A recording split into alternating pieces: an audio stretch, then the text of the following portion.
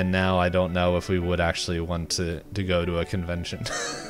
Leaving the house? Gross. I don't know. If we didn't have to pay for it, maybe. No promises, but not sponsored, but could yes. be. Yeah, Wawa. Hey buddies.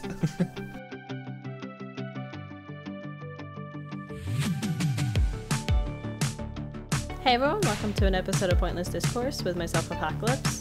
And take 2 S2e8. I now have voice wobbles. This doesn't make sense to anybody else. We used up a whole 3 minutes of recording time just out the window. Exactly. We lost 3 minutes. Let's not look at the hour and chunk that we spent talking. I'm just gonna be yawning the whole time. Don't mind me.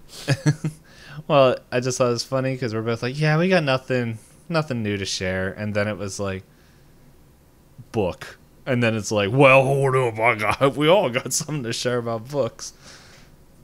So, that went for a while. That being said, we do have a book incentive from Charity Palooza. Woo! What's the date of Charity Palooza again, to remind anybody who may not have caught it in a previous episode? It is on July 22nd, 2013. As I quickly go through my notes to find the Charity Palooza stuff. There it is. It's Charity Palooza 5. And yeah. So I know we said them before, but I'll just mention the ones that are important. Here is we hit $500 on the charity event. We will be, as I wrote in here, Pointless Discourse Book Fair, where I don't know what it's going to look like, but we're going to talk about books. AKA, it's going to be the pre-show band. That, I don't know, I guess we'll just record that. But that will be a special episode, and I don't know, if people like it, maybe we'll do more or something. Who knows? No promises. We're not here to promise more work. We're just here to promise charity. And then I guess the next one, the 750, is it's loosely tied to this, as it was an original idea we had when we had dreams of going out and being in conventions. And now I don't know if we would actually want to go to a convention. Leaving the house? Gross. I don't know. If we didn't have to pay for it, maybe. No promises, but not sponsored, but could be. Yeah, Wawa. Hey buddies. With your hoagie fests. A hoagie fest would sound like a fun convention. But yeah, I'll be, unless other people want to join, I'll be doing a milk ranking stream where I will go purchase a bunch of different milks and rank them. Tasty. I hope so. Hope you're not lactose. I'll find out. Ah. No, I'm not. That would be a real fun end to that stream. It's just like, oh my gosh! But yes, as we mentioned, it's a little bit on the later side, and so we are talking about Gravity Falls and Agent Power and Agent Trigger. They were behind the scenes in several episodes. That's the fact that is written here. They were not behind the weirdness in Gravity Falls. They were just behind other people when we were observing Gravity Falls. They should be behind it all. After making their first appearance in Karaoke, the duo can be seen spying on Dipper, Mabel, and the rest of the crew in other episodes like Sock Opera, Seuss and the Real Girl, The Love God. They really tried their best not to be spotted, but did you notice them? No. The wiki noticed them for us. Yes. Just how I didn't notice Blendin the majority of the times in the background, I didn't notice them. Segue. Yes. We have another episode this time featuring Blendin. It's been a little while since we've heard from him, but this is a fun one. And I guess we can roll our dice before we jump into it, because my brain is sleepy and I've used a lot of its functioning today. And I went to the gym today, so even my body is tired too. How was he? There's no way I can explain it without sounding gross. Because I was going to say, I left sweaty and tired, and that doesn't sound good.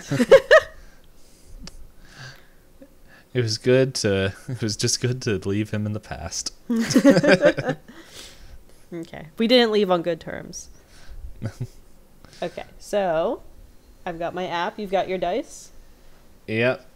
So go ahead and roll your dice. We roll dice to see which one of us gets to talk about the episode. And we roll a 20-sided dice because we play various role-playing games. I'll admit, I did roll, and then I rolled again just because you said, well, let's roll our dice, but I'm going to, out of honor, I'm going to keep my original number.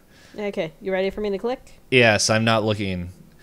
But by the way, even though it will be cropped out, I have so much room I can look around now. Like, look at that. I've rolled. I think going. Oh, yeah, I rolled a 10. I rolled a 19. My second number was a 3. So it was just like, yeah. All right. So do you have anything else you want to squeeze in before? I guess I'll just share the one thing that I said before we found out that my mic wasn't recording. This episode I thought was 2 different episods. It does feel like a long one. That's what you said that's what you said in the unrecorded. Who are you? Am I having deja vu? No, I'm just repeating myself. It's the Matrix. There's 8 cats.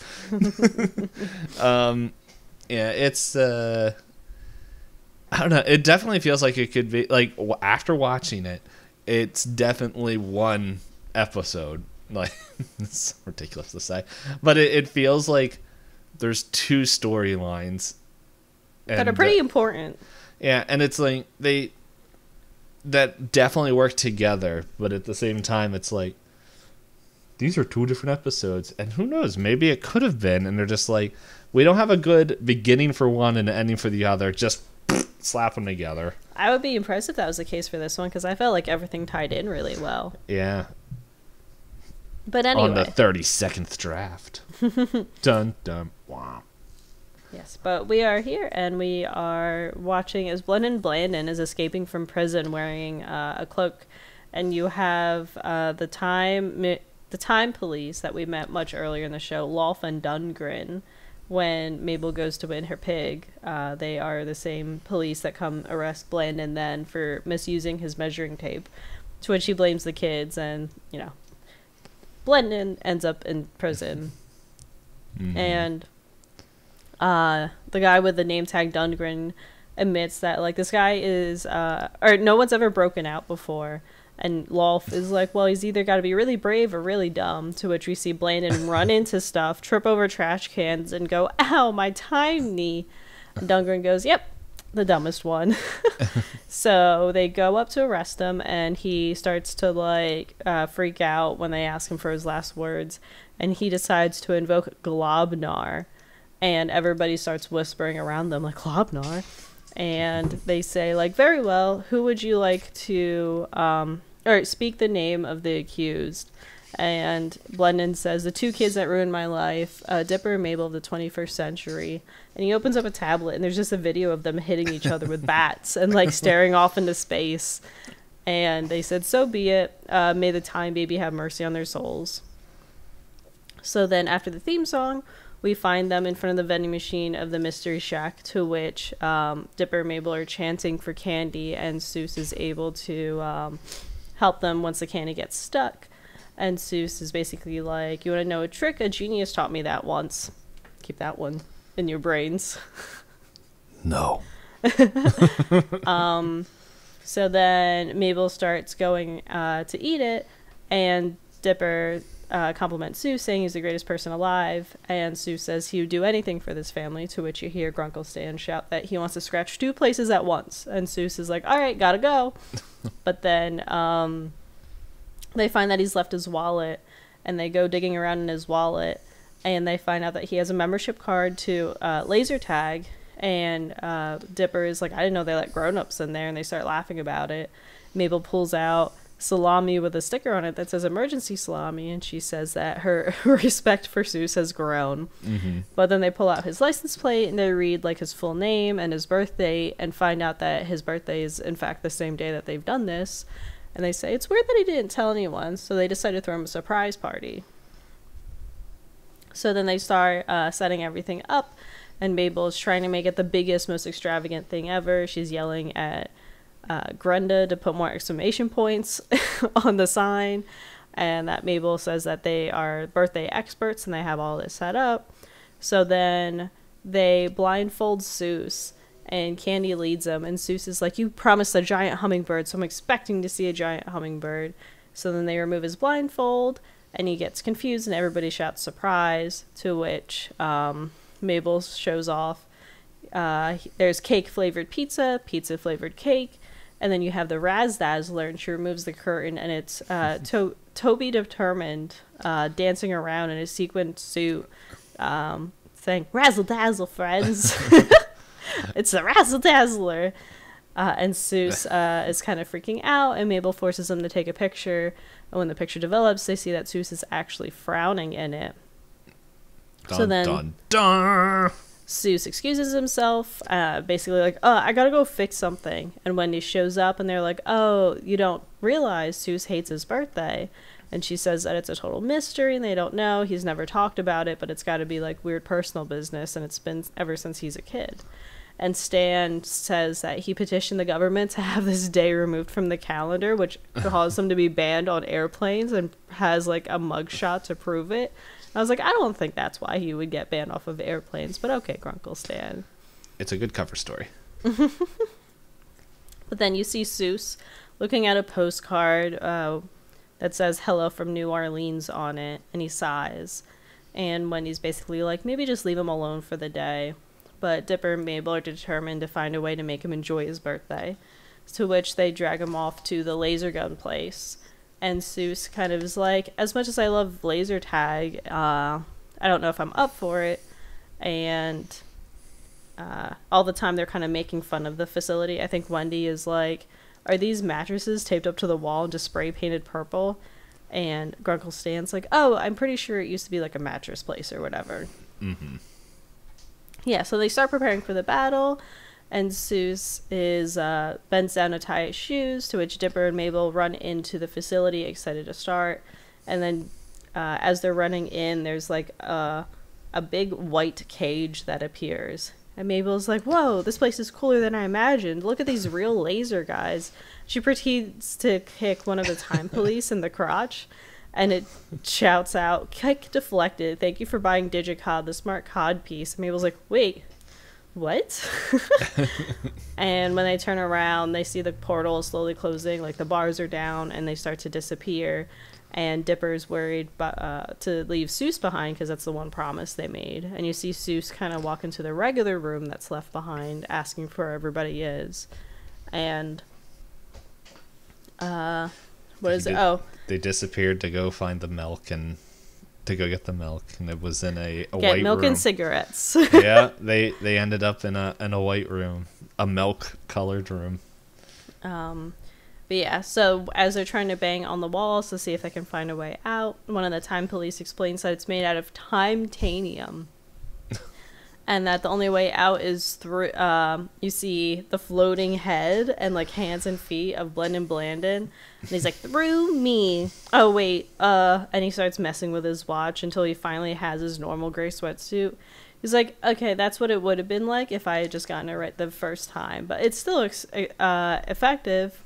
And Dipper and Mabel are like, it's that time traveler guy. His name is, Blendin? And Dipper's like, blar blar. Blar blar. Yeah. And Mabel agrees. To which Blendin is like screaming his name, and his full birth name is Blendin Benjamin Blandin.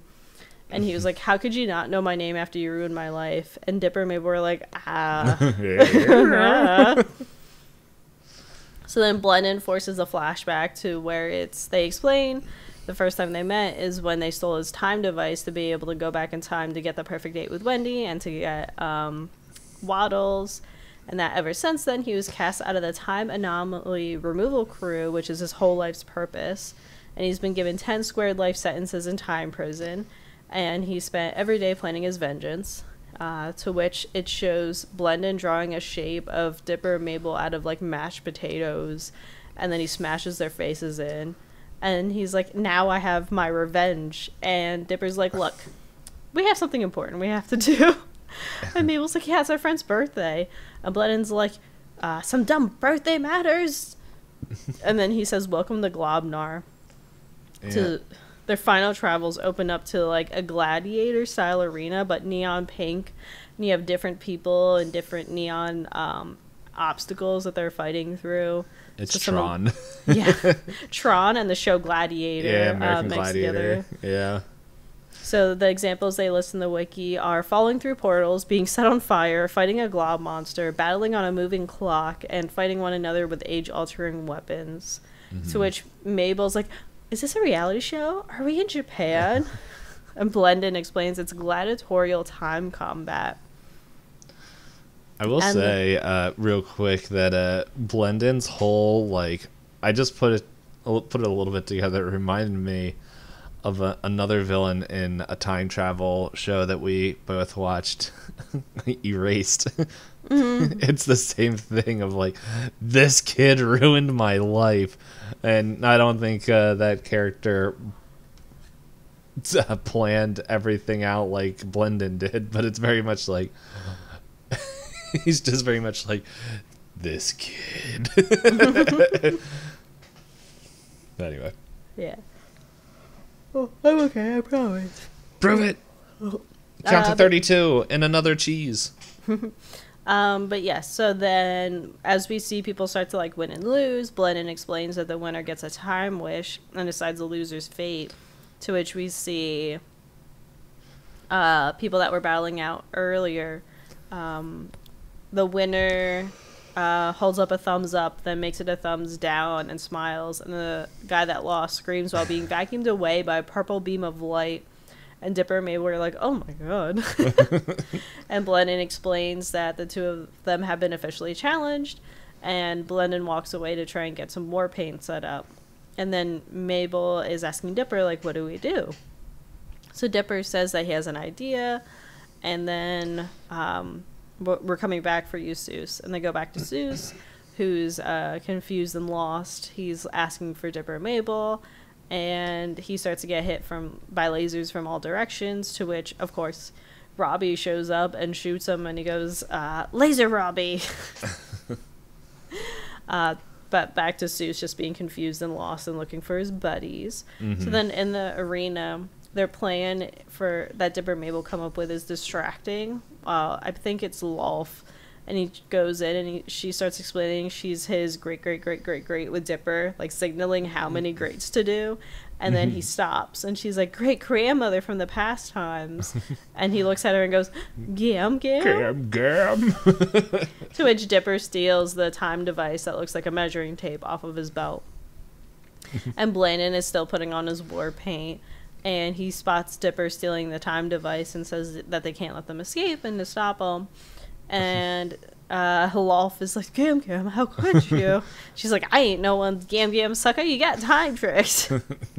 As they start to go in slow motion and they start to use the time device to try and get back to Seuss's birthday party. And as they disappear and they go into it, they fall and land on a mattress. And Dipper explains, he's like, oh, this place is the mattress store that it used to be. We went too far in the past. And Mabel's like, why is time travel gotta be so complicated? And then they get followed by the time police in Blendin, and they say out loud that they misguessed by 10 years. And since they can't find them, they go running off to find them. And Blendin runs off first, screaming that he wants to find them, and he's like stuttering.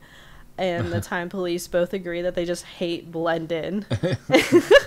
I'm gonna keep stammering until you find them. I. He just runs away. It's a question I do have, because they do show this in different parts of this episode of, like, can't they just look up where they are? Like, I know why, from a narrative standpoint, why they don't, but it's just like, they have the technology. They can just They look should it be up. able to. Yeah. And the other side of it, this always annoys me with time travel in anything, where people are like, we got to make sure we can get back in time for Seuss, and it's like, you literally are traveling in time. You could come back to the exact point in time so that Seuss legitimately never knows you left. Mm-hmm. Like, that they put him through like 10 to 15 minutes of torture by himself as he's like, guys, where are you? As he thinks he's been abandoned. Whatever. I'm getting ahead. It's just my beef with a lot of times. That my 2 cents. This is what was the other? When did I do this? I forget what episode it is.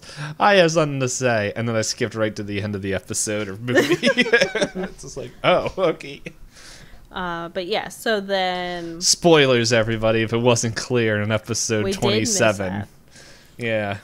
But yeah, so then we have Dipper saying that all they need to do is go 10 years ahead to be right on time for it. But when they look at it, they notice that they must have run it over when they were going to leave because, like, they were all jumping on the beds and Dipper and Mabel were hiding underneath one of them. So the time device looks broken now. And Dipper goes, I know where to get some tools, because they see a sign to go to the Mystery Shack. And they head out and they're like, let's, be careful about it because we don't know what changes we might accidentally cause in the future.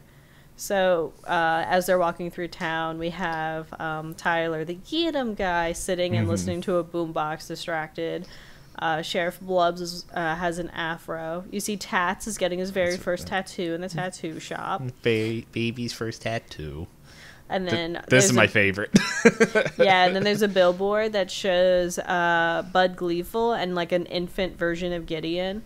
And it says, I just had a baby sale. And people graffitied it and replaced baby with demon and like drew on like horns and tail and a demon trident. And then it says RV was here. So naturally, Robbie. I couldn't remember Robbie's last name. Valentino. Yep. But yeah, Mabel remarks that they're 10 years in the past and everything is samey but also different-y. And they see Toby is dancing in like a dancing studio, to which Mabel, for some reason, decides to run up, smack on the glass, and tell him this dream goes nowhere. And he goes, oh, marbles, because he was planning to go to Broadway with those dance moves. So while they're walking up the sidewalk, this part I forgot. They're walking up the sidewalk, and Tambry and Wendy, as little kids, kind of stop their little, like, trikes, like the ones that, like, are plastic and you're mostly sitting and, like, pushing your feet forward. And Wendy leans over and whispers something to Tambry, and Tambry looks at Dipper and says, my friend thinks you're cute, to which Wendy pushes her off a bike and tells her to shut up. And Dipper blushes and goes, oh, wait, you're, like, super young, so this is weird. And Mabel's like, now you know how she feels about you, you creep. He was like, hey, oh, wow. Yeah. It's also when we were talking about books earlier, that other book. Age gap. Age gaps are weird. Yes. But yeah, so then off screen as they're approaching the Mystery Shack, they hear Stan talking about his latest attraction, a man made of wax, and several other people made out of wax because it's a whole wax exhibit. Call back to all those boys and gals that he had purchased. So they run in and they find a screwdriver after jumping into the Mystery Shack sitting next to a thing of tools that was left open. And they see a little kid standing there who's like, oh, come on, Candy, fall. And he like bangs on the glass. And Mabel walks over, does the bippity boop, and does what Seuss did earlier and says jackpot, and sees that the door is open and hands the kid candy, and the kid goes, thanks, dog, and walks away with the candy and says, you must be some kind of genius. And Dipper was able to use a screwdriver that he found to fix the time device. Yeah. And then Mabel points out that it's baby Seuss, and Abuelita walks in and says that, you're going to be late for your big day if you stay here. So they walk off, and Mabel's like, this must be the birthday. We got to find out what happens. And Dipper's like, all right, but we got to be quick about it. So they end up at a birthday party, and they realize it's Seuss's birthday. There's a bunch of kids running around with friends, and eventually Abuelita's like, I got you a race car cake, and Seuss is enjoying it when a kid sits down at like the head of the table, and Seuss tells the kid that he can't sit there, and the kid's like, who's it for? He's like, oh, it's my dad. I haven't seen him in like 8 years, but he says he's coming today. And he runs off to the front door because he hears the doorbell and is like rearranging himself to make sure he looks good. And the mailman says he has a postcard for Seuss. And the postcard is that Hello from New Orleans postcard that we saw in the beginning of the episode. And it says, sorry, champ, couldn't make it this year. Real busy again. See you next year for sure. Signed, Dad. And his cousin Reggie, who we saw in the in the fake girlfriend episode with Giffany, is like, don't sweat it because you'll see him next year. And Seuss is like, yeah, sure, as he opens up a whole shoebox full of these postcards that all say the same thing from different places across the U.S. And their grandmother's like, I have presents for you. And she plays the key on the keyboard, which, again, Seuss has with him later. And he still walks off. Does it say what noise it makes? I think I lost. It does say yeah. Yeah. Oh, yeah. Now I rolled too far to I believe to the next line, which is just great. But yeah, so then Dipper is like, oh, so this is why he hates his birthday. And Mabel's like, can partying fix that? And then Robbie runs up, shoots Dipper in the face with a water gun, and goes, dorks, young Robbie. A brat his whole life. I know. Then we have, like you said, Abuelita is speaking in Spanish and yelling to herself, saying that Seuss's father is a deadbeat, and if he ever shows his face here again, she'll tear him limb from limb, and walks in to offer him dinosaur-shaped cookies. He's like, calm myself. Center. Seuss, I made you cookie shaped like dinosaurs. Yeah, and she's trying her best to be nice and encouraging, saying, you'll feel better someday, but you can tell Seuss is down because he's always busy. So then Mabel was like, this is just awful, and Dipper is saying, like, we promised him a happy birthday, but how could we possibly do something like that? Like, we can't fix this. And then you hear off screen Blendin saying that he's there, so Dipper's like telling everybody to hide. And Blendin's like, they've got to be somewhere. I heard them. And he looks at the tree, and Lolf says freeze, shoots a laser gun at the tree, which blows up, showing Robbie, who runs away crying. Serves him right. And Blendin explains that the sooner he defeats the kids in Globnar, the sooner he can win his time wish. And Dungren says, you know what I do with the time wish? I'd retire early and spend more time with the kids. And Blendin's like, yeah, with the kids, don't you? I didn't realize that's how that word is spelled. I don't know if that's how it's spelled, but like I'm just going with what I remember. Yeah. But Blendin keeps explaining like how anything can be solved with a time wish. Why do you use it on something so meaningless? Because there's so many possibilities. And then Dipper's like, wait, the time wish, as long as we beat Blendin. And Mabel finishes a sentence saying that they can wish Seuss's dad to come back for his 12th birthday, and then all of his birthdays will be fixed forever. And Mabel's like, do you really think we can win Globnar? And Dipper's like, it's the only chance we have, besides it's for Seuss, and he would do the same for us. So they surrender, and they point laser guns at him. And Lolf says, careful, they're from the past. They might have powder muskets or slap bracelets.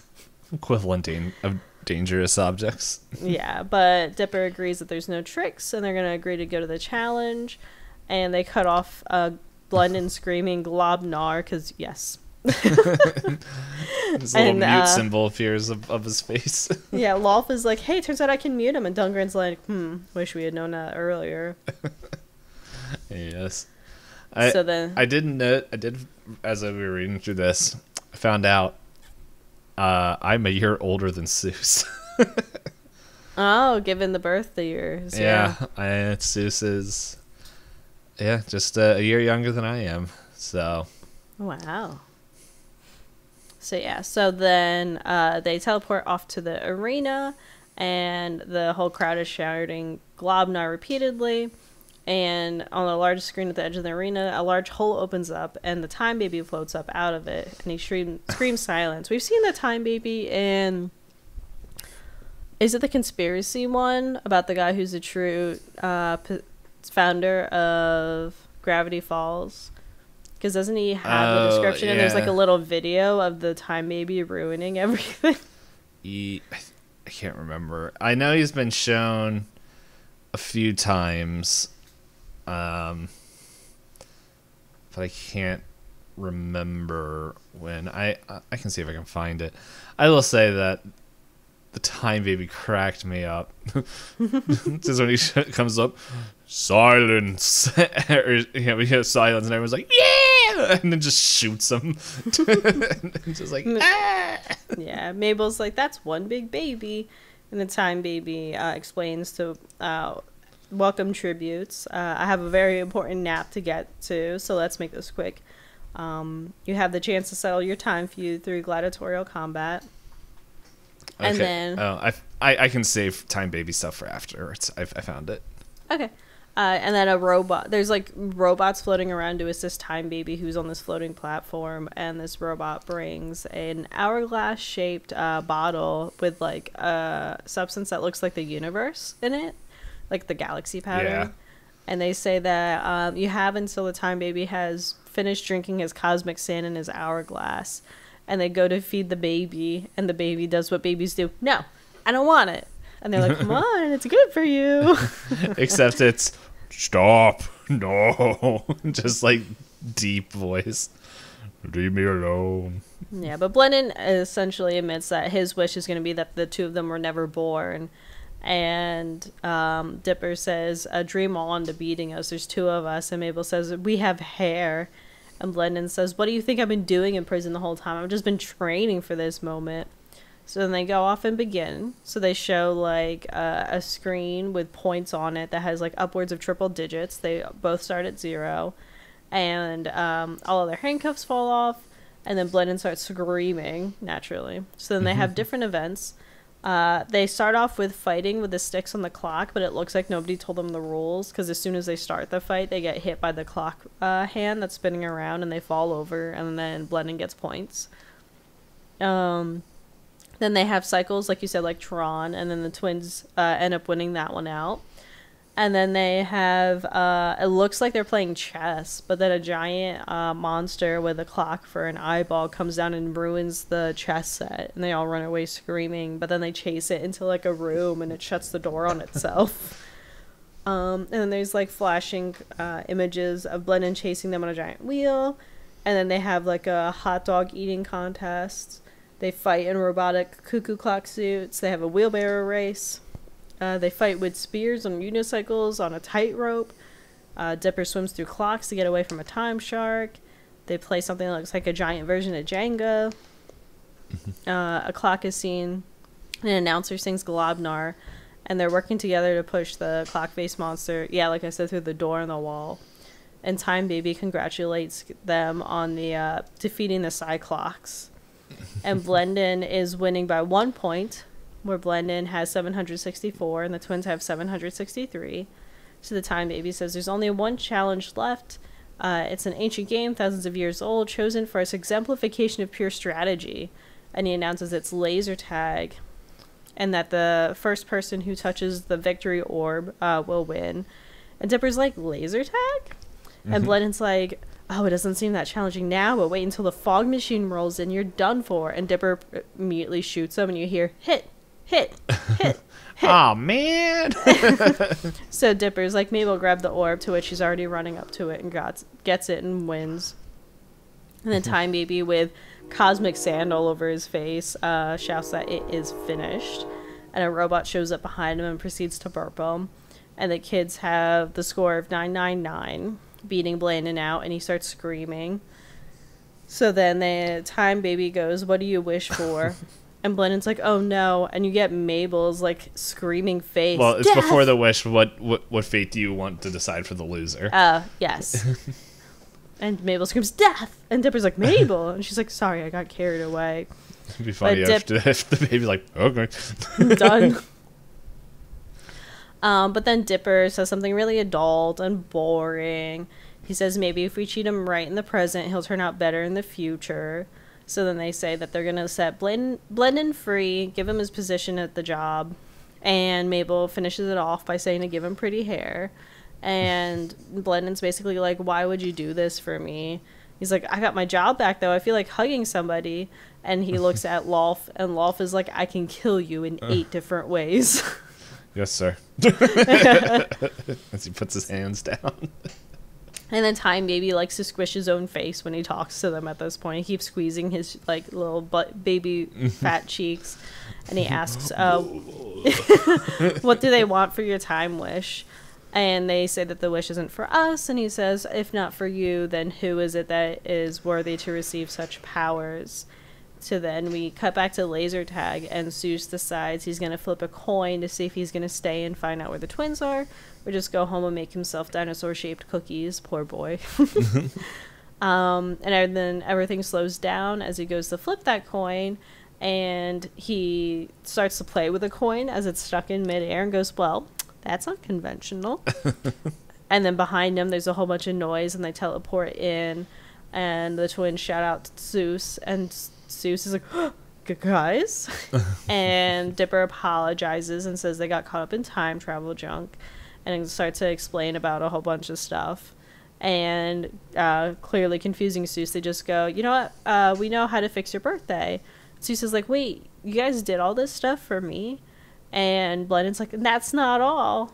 He brings out his time wish and says that he has the power to alter the time paradox free in any way he chooses. And Dipper is like, well, you can meet your dad, that'll make you happy, right? But we're not going to force that on you. And s2e8 is like, I can finally see my dad by touching this thing, and you guys battled through time and space just to get this for me? And he pulls out the postcard that, again, we've seen throughout the episode, which is the New Orleans postcard. Dipper's like, what are you waiting for, s2e8? And s2e8 decides, he puts his hands on the wish, and there's a bright white light, and Mabel and Dipper are all cleaned up from all the dirt that they had on them. They get confused, and s2e8 is like, bam, I fixed you guys up. And Dipper's like, what about meeting your dad? And s2e8, also being an adult, is like, what's the point of it if, alright, what I should do is spend time with people that care about me, but his dad is clearly not someone that did care, because he had all the opportunities to visit and he never did it once. Whereas the twins fights monsters through time and space just to make him happy, and whoever his dad was can just take a hike, and he throws the postcard away in the trash, and he says, I know who my family is now, and it's you two. And he hugs the twins and says, you know, thank you for the best birthday, to which Blendin freaks out. He's like, that's what you do? You have a whole time wish? And he's like, you wasted it? And s2e8 is like, oh, no, I got this piece of pizza, and it's infinite pizza, and he, like, takes a bite and it regenerates, and I can do that for, like, infinity. And Dipper's like, oh, cool. And Blendin's like, good time wish. Yeah, everyone's like, oh, okay, yeah. And s2e8 is like, there's still 10 minutes left, and asks if they want to play, and they all agree and run off laughing and, you know, give him a happy birthday. And then we have the credit scene, which ties it all together. You have little baby s2e8 in his backyard coming out because he heard an explosion, and he sees the screwdriver that Dipper originally used to fix the time machine, or the time device, and it has Mystery Shack written on it. So he wants to go in and just return the screwdriver. And what I didn't realize is it says that that's Deputy Durland. I didn't recognize him. Oh. Let me close the thing. Yeah. Now I'm thinking about it. Yeah, I guess that would make sense. So Stan says that he's the worst handyman he's ever seen, and s2e8 is just there to return it, and Stan goes, hey, Gumdrop, think you can fix a golf cart? And s2e8 is like, I don't know. And he throws the question mark shirt at s2e8 and says, you're hired, one size fits all, and then proceeds to go to the crowd to get more people into the Mystery Shack. And s2e8 gets a happy look in his eyes, looking back at him. So it all ties together. Yeah. Well, earlier he was like wistfully looking at the Mystery Shack shirt at the beginning of the episode too, before he left.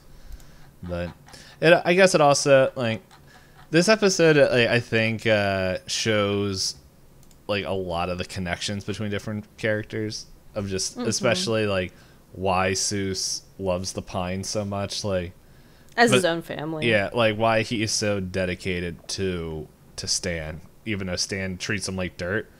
Like, it's like, I don't know, if it was a different style show, like, we would learn probably how Stan is a little bit of a father figure towards him. Like, like, I don't know, at that age, it's like a pivotal age in, like, child development as well. And, like... Because that would put him at, like, 12. I think they do say he's 12 years old. I thought it was. So, yeah, it's... So with that, between that and just, like, a few other things that... I don't know, it's... Even though, like, in my head, it feels like... I remembered it as 2 different episodes. It's like, yeah, it is... Together, like, it's a episode all put together. For sure, with a lot of great connections. There are a few things. First off, the Time Baby is the last son of an extinct race of time giants that weighs approximately 9 trillion tons. And at some point in the past, it was frozen in an Antarctic glacier. According to the Northwest cover-up, that's when we see, like, there's a report where Thomas Jefferson, a few things. Thomas Jefferson was just 2 kids on an overcoat.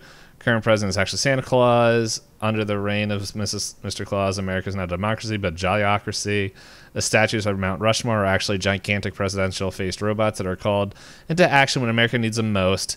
And then an enormous evil time-traveling baby from another dimension is frozen in the Atlantic glacier. Fortunately, the glacier never melts, so we should be fine. And then it goes on to say a few other things, but it's, according to the article here, due to global warming, it is freed, and at some point in the future, which we see in the first time Blendin shows up, because that's when Mabel and Dipper are popping all throughout time, and that's, I think it's like 1,000 years in the future when he kind of takes over. And then we get all that. And then there's other stuff that happens later in the show. But there's other things, like it says there's many revelations about Seuss in this, which most of these just scanning through, we already know.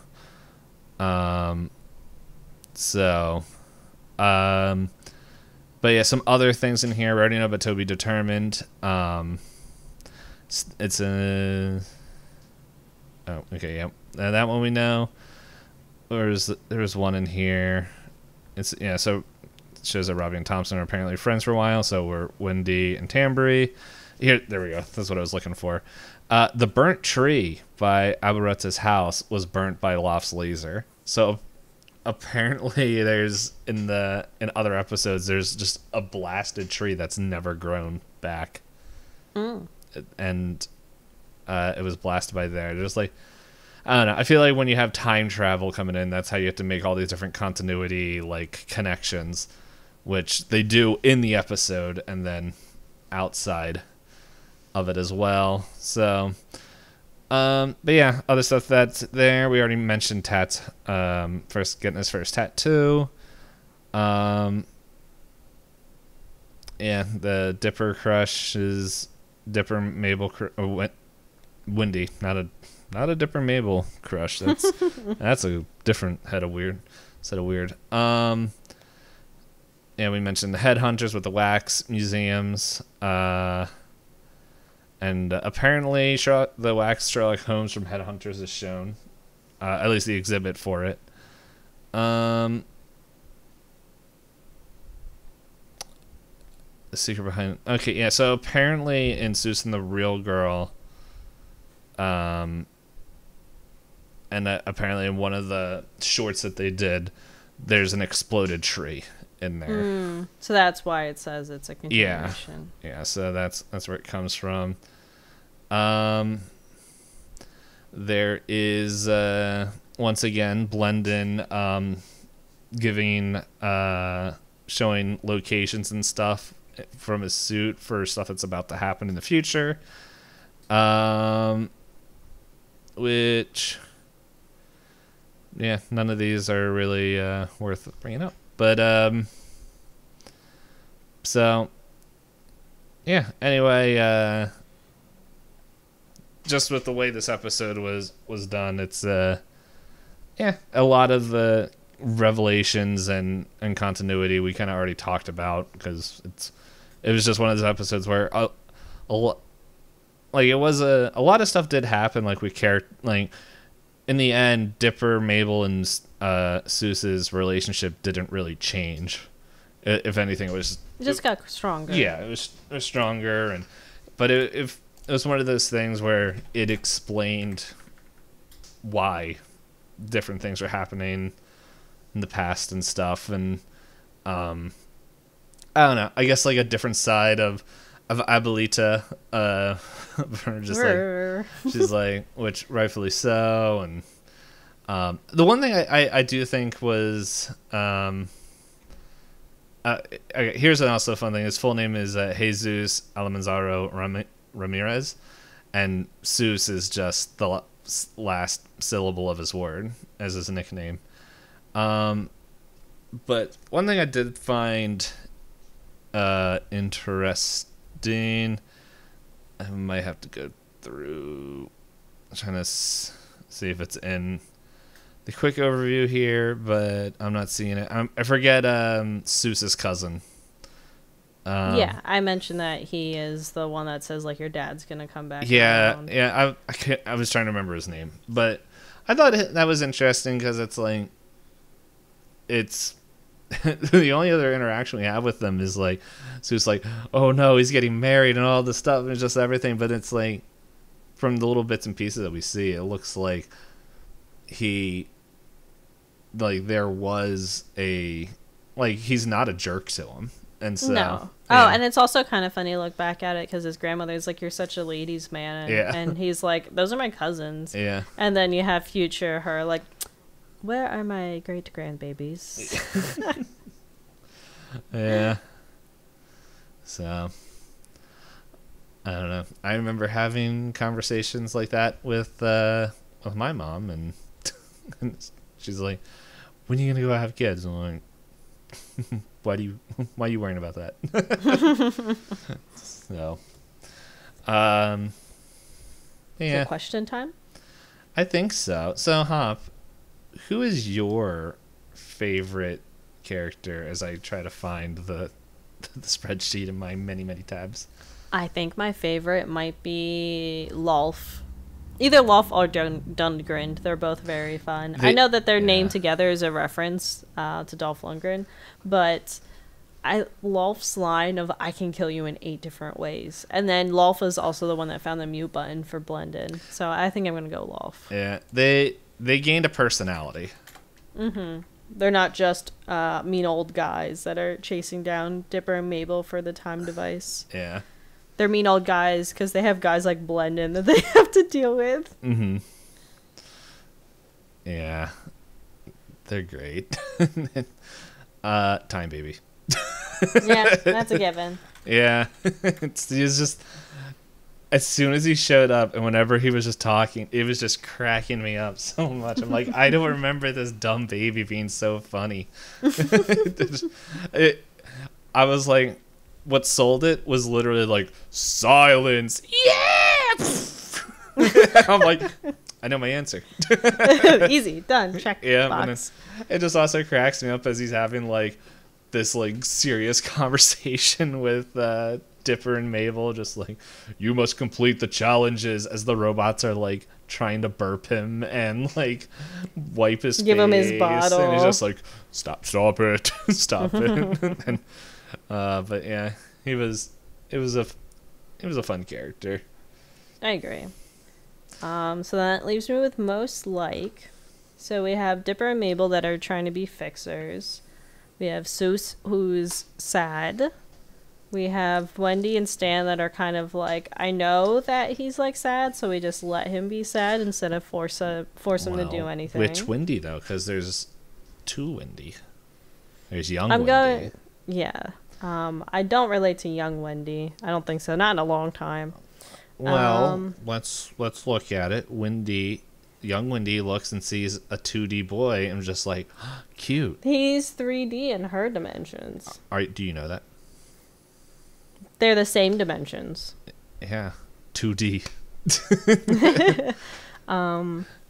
The other thing, I think. oh, sorry to cut you off. There's one thing as I remember was watching it and I couldn't get over it, but Mabel has a neck, and just the way Dipper's head sits, it covers his neck, but it does his neck where it shows like kind of his chest area, like where his shirt kind of comes down, and it looks like his neck is like as thick as his head, and I'm like, what the heck is going on here? Sorry to ruin that for anybody in the future, but sorry. Go ahead. What?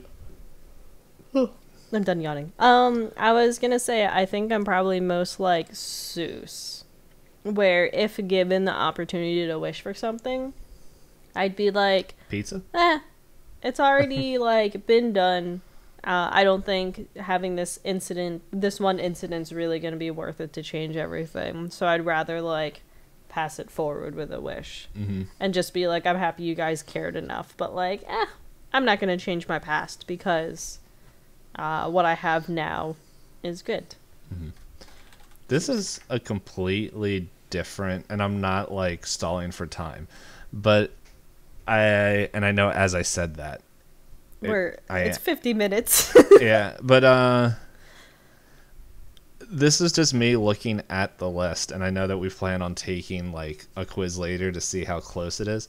Is there a way to like take all our answers and like make result tables of like, I don't know if I'm explaining it right, but it's just like Hop said, rather than us counting it, like it did it automatically, like where it's you just can get sums where you say match the strings and then you match because that would be interesting to see like what our own perspectives were, and then seeing like how close we got to like different percentages or thing if they have like a ranking. I know some quizzes that we did have that.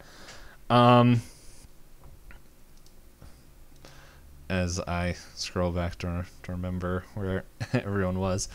Yeah. Because, like, the majority of these two characters is definitely, like, Mabel and Dipper, like, trying to figure out what they can do. s2e8, like, has his character relevate, like, just letting go of the past and moving forward. And then Blendin just like just solely focused on revenge. So I don't know, it's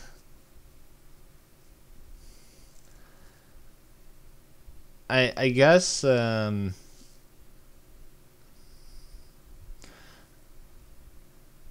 don't know. It's I'm gonna be Toby determined, where people still call these dreams don't take you anywhere. Yeah. I'll prove you wrong. No. Yeah, it's I don't know. It's I always have a hard time with like, especially ones with like there's so many characters. It's like, but there's so many characters and not like a ton of stuff. I feel like there's a character I would probably connect with a bunch, but he doesn't come in for a little while.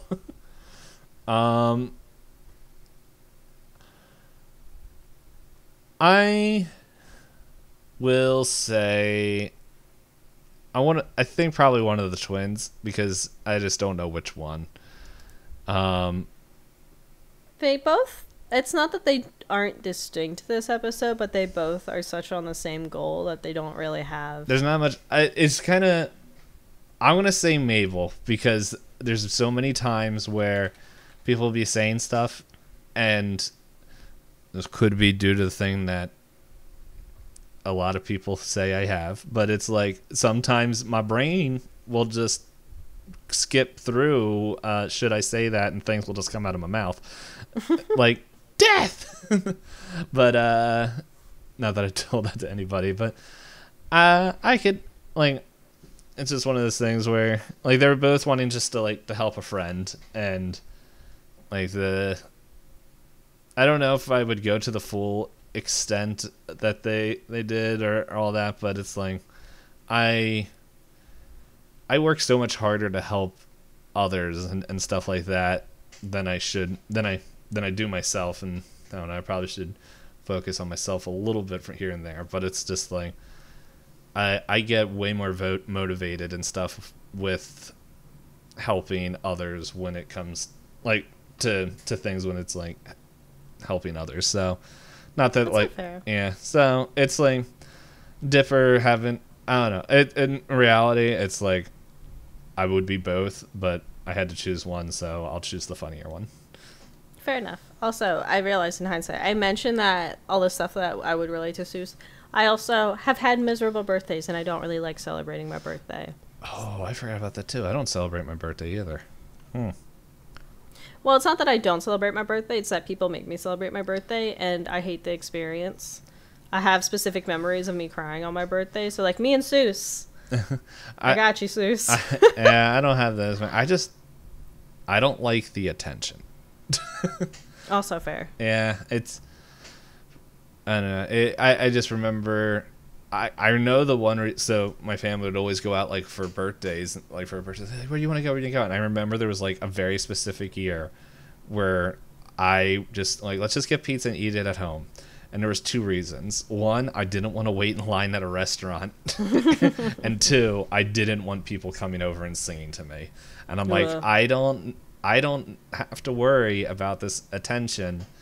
So let's just stay home and get pizza to where like it can. I'm pretty sure everyone in my family was just like, why? Like, why are you doing it? You could go anywhere. It's like, no, let's just get pizza. I don't want to go. I don't want to go out anywhere. So, and now I don't really go out to any restaurant that doesn't have a drive-thru. Leaving the house overrated. Well, I got to do it almost every day. One of those days is with that doesn't mean you enjoy it. One of the days I do. Okay. Because it's niece time. Time baby. Yeah. I mean, no, normal baby. Yeah, nah, she's toddler now. My brother posted a picture in the group on my brother group chat, and it's like she's at the age where it's like physical features are getting a little bit more defined, and it's like, wow, when she smiles a certain way, I can really see his ex-wife. So fun. Yeah. So, but it's like, hey, that's what kids are, a little mishmash of their parents. I don't want to imagine Time Baby's parents. Big bald Jello. But yeah. Thank you everyone for if you made it this far, we appreciate it. Double appreciate it if you interact with us in some way, which is either or else. like subscribe, comment, rate, review, share with a friend, ending in all the multiples. Cancel your plans to listen to this podcast. And I'm tired, so I don't know what else we usually say. Hi, tired. I'm Hop, and what we normally say is I'll go on for a little bit and make it sound like I'm going to talk for another 30 minutes, but instead I'll just say bye-bye.